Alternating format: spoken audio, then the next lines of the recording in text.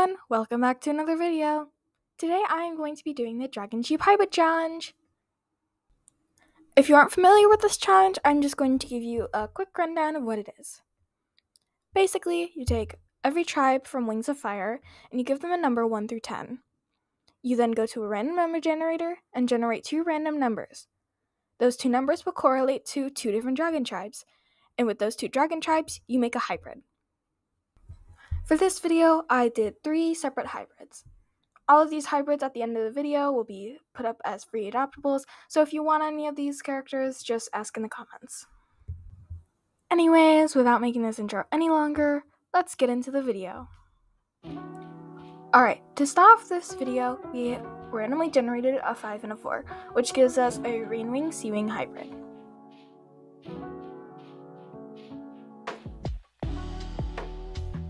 As you're going to see in a moment, even though I did get a Rainwing Seawing hybrid, I went for more of a Seawing Rainwing hybrid, as it has more of a base as a Seawing and more of details as a Rainwing.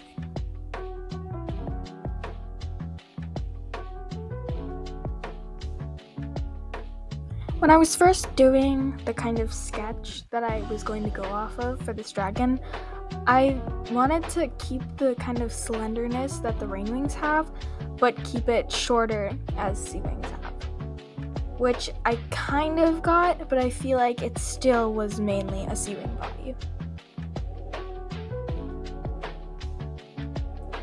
As you're going to see a little bit later on in this section of the video, I did end up naming this guy Seagrass, which I thought would be good because it is an aquatic plant, and Rainwings usually name themselves after plants, and Seawings usually name themselves after stuff that's in the ocean, so I thought that would work. And I don't have any specific reason for the color palette that I used. I just kind of went with brighter because of Rainwings, but still blue and greens and purples because of Seawing. Because he is part Rainwing, I decided that he should have at least some parts of his scales that can change color. So even though I didn't illustrate it here, I decided that his wings, like the inside of his wings, can change color, as well as he can actually change the color that his glowing parts of his body, like the color of them. And this is the final dragon. This is Seagrass, who is a male, and he is again, a Rainwing Seawing hybrid. He is more solitary, and he also likes to draw or write in his free time. For our next hybrid, we have an 8 and a 1, which means we have a Silkwing Mudwing hybrid. When I first started this drawing, I immediately spotted a small problem. Can you spot the difficulty between these 2 dragon tribes? Well, for me, I realized that how am I supposed to combine the slenderness of a Silkwing with the thick build of a Mudwing? Though it did take me a little while to figure out what I was going to do, I did eventually decide that I was going to try and do a medium build where I go kind of between the thickness of a Mudwing and the skinniness of a Silkwing.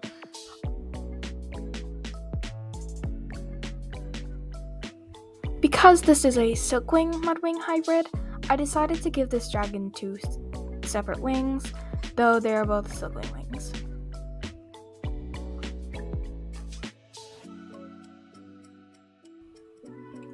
Because this is a Silkwing, and Silkwings can be any color, and Mudwings generally have some hint of orange to them if they're not entirely brown, I decided to go for a more orangey color palette for this dragon hybrid. This color palette did result in his name, which is Amber.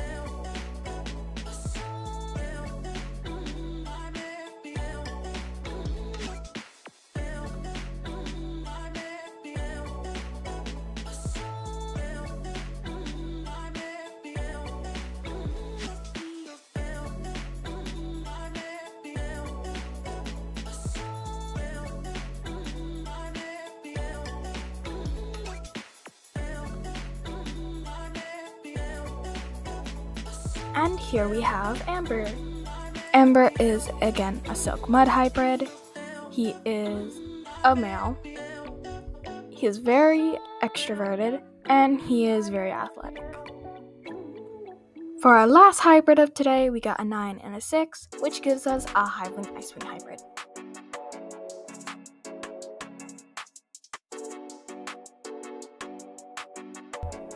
This was both my favorite and my least favorite hybrid to make today. The reason I loved it so much was because the aspect of having a hybrid and an Icewing. I had an idea of what I wanted it to look like, and I was really excited to draw it. I felt like the spikiness of an Icewing would match the prickly nature of a Hivewing, though I completely disregarded that when I gave the attributes of this dragon. The reason I hated it so much, it took me 4 different tries to actually draw it.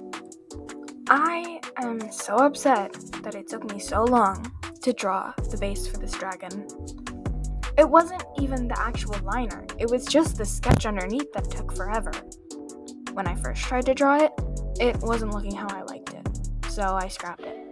Second time I did it, it still didn't look how I wanted it to, so I scrapped it again.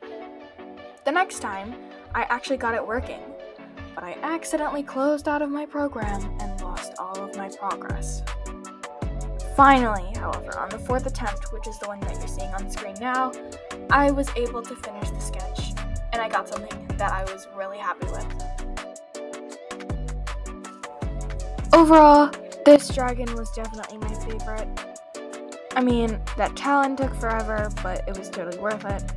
And I also liked the idea of giving it 1 Hivewing wing and 1 Mudwing wing. I also just liked the entire position that I was able to create. So, yeah, this is definitely my favorite. For the color palette on this dragon, I really had no idea what to go with, so I just kind of combined the 2 main colors of Icewings and Hivewings, just making yellow and blue, though it was mainly yellow. I also decided on the name Pepsis, which, if you don't know, is a type of wasp that lives in the desert. And since, the Arctic is technically a desert, I thought it worked out well.